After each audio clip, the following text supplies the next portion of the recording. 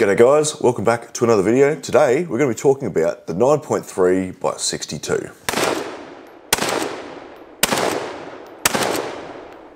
So ever since I teased the fact that I bought a 9.3 by 62 rifle, people have been asking me to do a ballistics video on it. I felt like I probably could have put it in the 358 ballistic video that I did, but it doesn't quite fit with the 358s. It also doesn't quite fit with the 375s, so we're in a bit of ballistic no man's land. So today we're just going to compare it to everyone's favourite, the 3006, because apparently there's nothing the 3006 can't do. It's got a very big fan base, a lot of followers, but I feel like more people should be interested in the 9.3 by 62. Just so you can wrap your head around the difference between the two, here is a photo of a 9.3 by 62 compared to a 3006 card case. Now as you can see, they are almost the same length, but the 9.3 has its shoulder a fair bit further forward. It's a little bit more steep in its angle, and it has a larger powder capacity.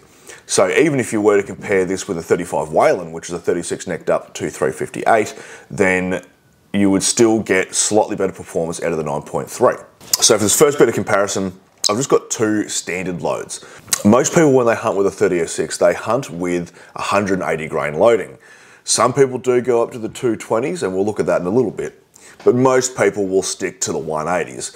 A lot of people will shoot the 165s, but I feel like the 180s is more like a popular sambar hunting load for 3006. So we'll whack that up on the bottom strip here compared to the 9.3 by 62 standard loading, which is a 286 grain bullet. Some companies make it as a 285, some companies make it as the original 286, so you'll see these interchangeably. 1 grain of weight is not really going to change much at all when we look at this. So the 3006 Springfield with a 180 grain soft point is going 2820 feet per second, which is 859 meters per second. It has a ballistic coefficient of 0.452 on the G1 scale. Compared that to our 9.3 by 62, which is 286 grain soft point, going 2365 or 720 meters per second with a ballistic coefficient of 0.400 on the G1 scale. So looking at our two standard loads here, we can see at the muzzle, our muzzle energy for the 3006 is 4304. The muzzle energy for the 9.3 is 4804. So that is quite a bit more energy. Now what also does 9.3 give you over the 3006? It gives you a bigger frontal diameter, which means you're going to punch a bigger hole. Now as we stretch this out to 400 and 500 meters, you'll see that the energy on both of the 3006 and the 9.3 are fairly similar. If you are hunting with a 9.3, more than likely you are doing fairly close range stuff. And by that I want to say about 200 meters and in, 300 meters and in, something like that is really where this cartridge shines. Past 500 meters, both of these cartridges don't meet that benchmark of 1500 joules. So now if we picked two loadings that made this way more comparable, what would it look like? So we're going to pick a 3006 Springfield with a 220 grain round nose. I do know that there are a lot of sambar hunters out there who really want to use their 3006 for some stopping power. They load up a big 220 round nose and they really put the hurt on the deer.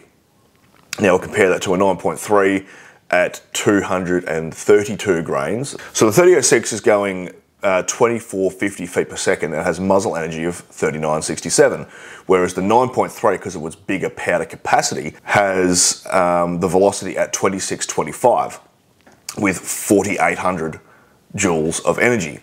Now, one thing that you will gain out of the 3006, being that it's a smaller caliber, is you will get a slightly higher BC, but not a great deal. This is 300 compared to a 276, because to get a 220 into a 3006 with your overall length and you're still having that powder capacity, you need to go with a round nose, which automatically has a fairly bad BC. So even though the 9.3 is physically wider and should have a much lower BC, because this particular bullet is a spy point, but the BC is much higher than what it normally would be if it was a round nose.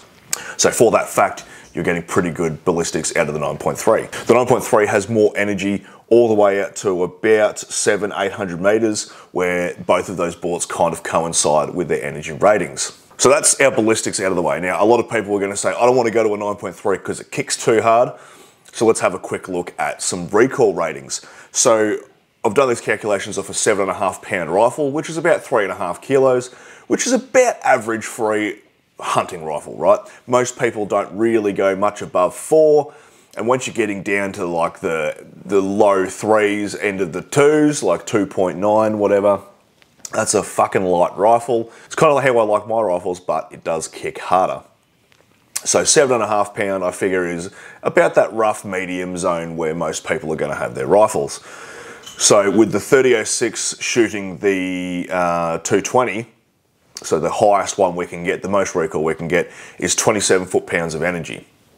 The 9.3 shooting the 286, which is the highest in today's data, is 38 foot-pounds of energy. So that is a hell of a lot more. But then when you compare it to other things, it doesn't actually seem that bad. And a lot of people are like, holy fuck, that's too much. It's too buku. I don't like it. It's really going to fucking hurt me. But then they'll go and shoot a 300 Win Mag. So a 300 Win Mag, standard loading at 180 grains, going about 3,000 feet per second in the same weight rifle, is going 36 foot-pounds. So it's pretty much the same. So it doesn't recoil that much more, but yeah, it does recoil. Is it going to recoil too much? I guess that's up to you. If you don't like recoil, probably not the cartridge for you. But if you can, if you're a bit of a bloke and you can handle a bit more recoil, consider stepping up to a 9.3x62 for your sambar hunting. It is a fantastic cartridge. It's used all over the world for Cape buffalo, crocodile. In Europe, they use it for massive wild boar and all their red stags and stuff like that. There's a lot of sambar hunters in Australia who use the 9.3x62. It's used in the top end for water buffalo, scrub bull, camels, you name it, it's probably been shot with it. The 9.3 really needs to get the recognition that it deserves as a fantastic big game cartridge. And the reason why it's so good is it's giving you pretty much Magnum performance, but not in a Magnum cartridge. So it fits in a standard long action. It hits extremely fucking hard. There is an excellent selection of good quality hunting bullets because of the fact that it is used a lot in Europe and Africa for hunting big game. A lot of companies have made excellent projectiles for it. So if you're hand loading, there's any number of projectiles you can throw into that carcase. Now when it comes to factory offerings, yes, the 30-06 is way more readily available. Every single gun shop you ever go to ever in Australia is going to have 30-06. It may not have it in the loads that you want though. Getting a 220 factory loading might be a bit hard. So you're probably going to be sitting with those 180s, so just bear that in mind. But I've found 9.3x62 to be in a lot of gun shops. I wouldn't say all of them, and I wouldn't say they have a fairly good selection, but most gun shops I go into will have 9.3x62 stocked. A lot of the time it's PPU. You know, a lot of people shit on PPU ammunition, and I don't know why. PPU ammunition is actually fairly fucking good. It's pretty popular in Europe, which is where it's from. For some reason here, you know, if it's not Winchester or Remington, people think it's shit. I personally think that both Winchester and Remington make terrible ammunition, so going to a European brand is not really a big deal for me. One more benefit out of the 9.3 over the 30-06 is because it is a wider bore, you can have a shorter barrel without sacrificing as much velocity as if you had the 30-06 cut down, for instance. So that makes a lighter, handier rifle. It really shines in an 18 to 20 inch barrel.